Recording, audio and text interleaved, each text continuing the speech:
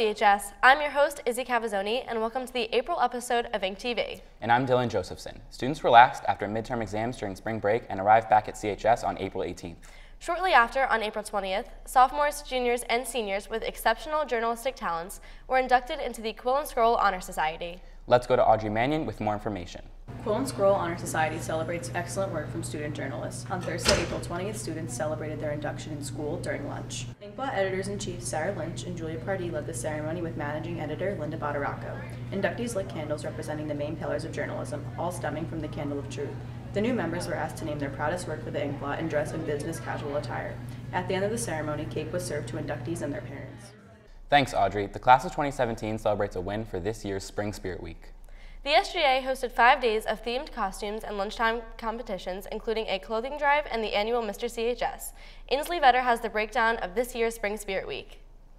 Spring Spirit Week began on April 24th with Pajama Day, bringing new events and a new reigning Spirit Week champion. The class of 2017 won the lunchtime event Cupcake Wars with their winter display.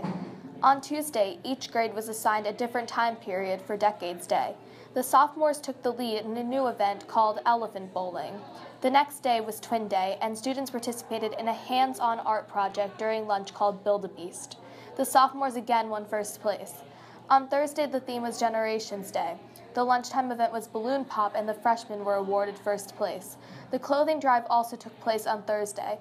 Finally, students participated in Country vs. Country Club Day, and each grade performed their choreographed lip-sync performance. The seniors won first place with their Grease-themed dance. That evening, senior Kevin Meeberg of Wall was crowned Mr. CHS. In the end, the seniors came out on top to win Spring Spirit Week. The sophomores and freshmen tied for second place, and the juniors followed, coming in third place. For InkTV, I'm Ainsley Vetter. Now back to Izzy and Dylan in the studio. Thanks, Ainsley. There weren't many school events during April, but we'll see you next month with brand new InkTV producers.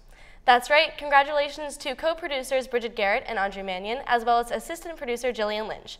Signing off, I'm your host, Izzy Cavazzoni. And I'm Dylan Josephson. Have a great day, CHS.